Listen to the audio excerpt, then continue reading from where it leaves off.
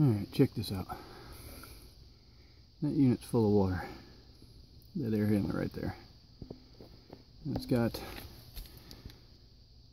the drain line with the little P-trap on it, which is all good. So you can see it.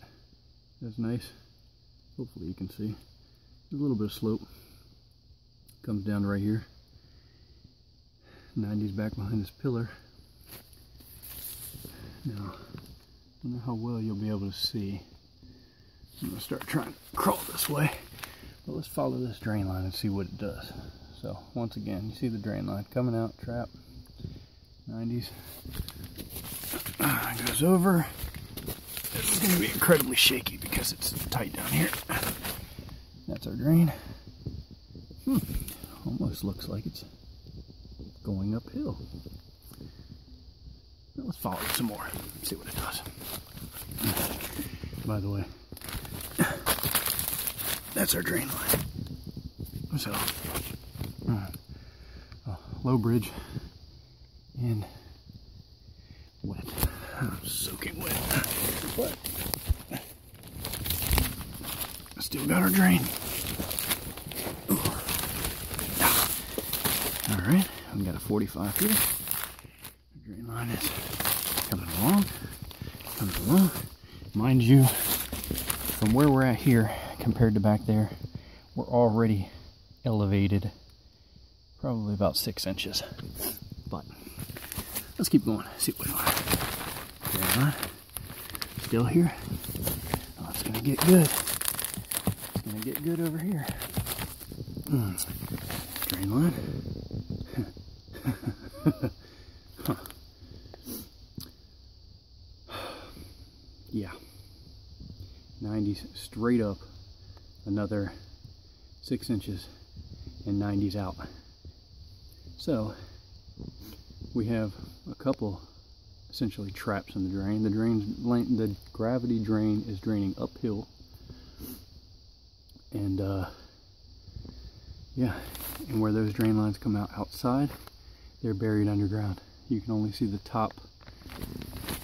You can only see basically to where that seam is. So that is basically all you can see sticking out of the gravel outside. So even if the drain line was correct, which it's not, the drain line is buried in the dirt, so it would never drain. So this is a 2008 unit. And yeah, saw the pictures before of the condition of that air handler. It's basically been full of water every summer since it was installed, and probably has a lot to do with why there's so much damn moisture down here. It's probably not the only issue, obviously, because the ductwork is pretty old and deteriorated.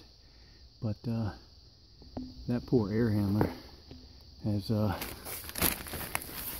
seen a lifetime of water in a very small period of time. And I apologize if this video's shaky, but yeah, you gotta do what you gotta do. Yeah, look, it's just, I mean, there's just freaking water everywhere. This is insane. There's our unit. Here, I'll add this to, hard for me to fit under this duct, as you can see my drop light right there for perspective. But look at the inside of that thing. Look at that motor. Look at circuit board. Low voltage, everything. This unit is destroyed because of something so incredibly simple. But yeah, happy Thursday. So yeah, I'll find out whether that circuit board is bad or whether it's the blower that's bad, and I still got to find out why the compressor went off on thermal overload, because a bad blower motor and air conditioning typically won't make a compressor overheat. But yeah, that's where we are. So if Fun times. Thanks for watching.